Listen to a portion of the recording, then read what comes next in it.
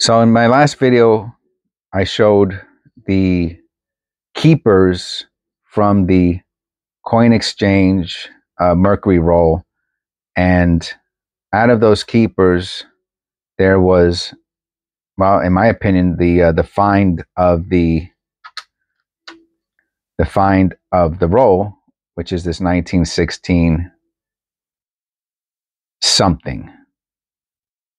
I'm going to see how close I can get in here.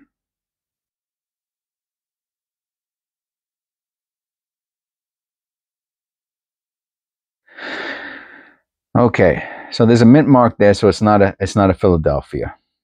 Philadelphia's I don't think I haven't seen any P's on any mint marks, and I think the no mint mark is the Philadelphia. So the question is this an S or a D? I'm leaning towards an S, but that's kind of fat. And well, so is this, and that's an S. That's just for comparison.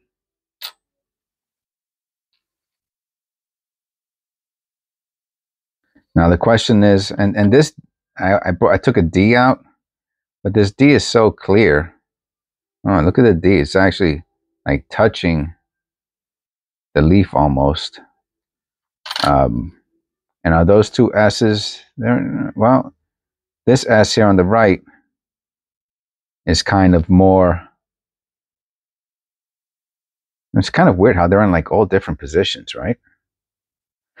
So I don't know. To me, it's more of an S than a D. If it's a D, it's a, $1,000, $500,000 coin. And if it's an S, it's $5. So it's most likely that's another D. I'm leaning towards S. I'm leaning towards S because I don't see it being that round.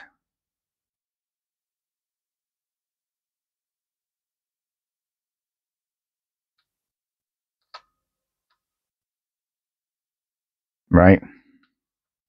That doesn't look like a smooth D to me.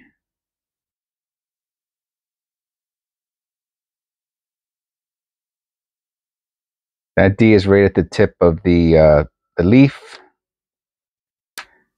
Look how high that is, though. Jeez. I mean, they're all in different places, these mint marks. Look how low that S is. And look how high that whatever is. I think I have a, what do I have here? I have an 18, right? I have a 20. I have a 28. I have a 17. It's the 17 that I have here. Does it have a mint mark on it? It does. Look how low that S is. And look how high. Let me see. Let me look at one on, let me see. What's this? Oh, wow. So the D, so this is $1,100, okay?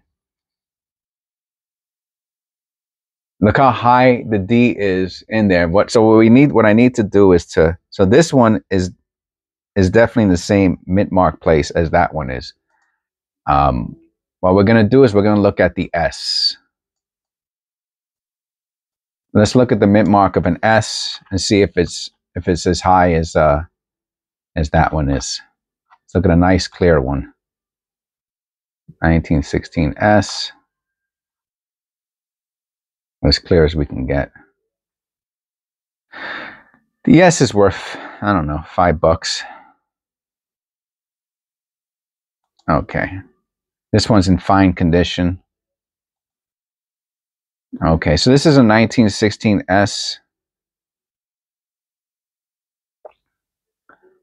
I'll be honest with you. That S is small. It's nowhere near the branch. I'll flip over to the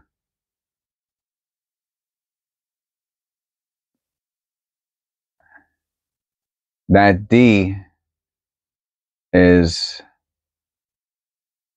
I don't know. Where's the S? That's the S. That's the D. That's the S.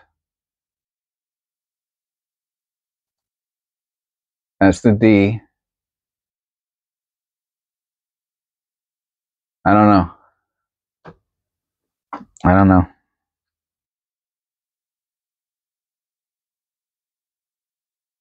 The S is close to the leaf.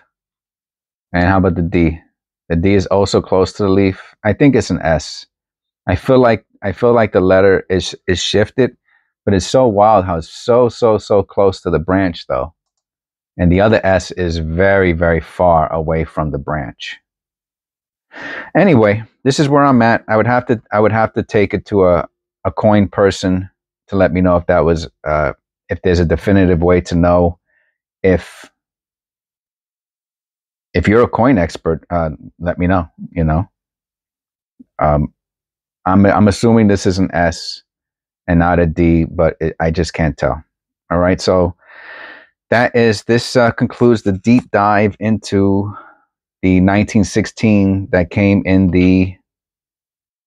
I probably paid, $70-$80 for the roll because it was a few years ago, and I see the rolls are $100 or $110 now on eBay. So I probably paid, I don't know, $70-$80 for the roll. So I'm happy with the other better dates that I got in the roll, but this one here is obviously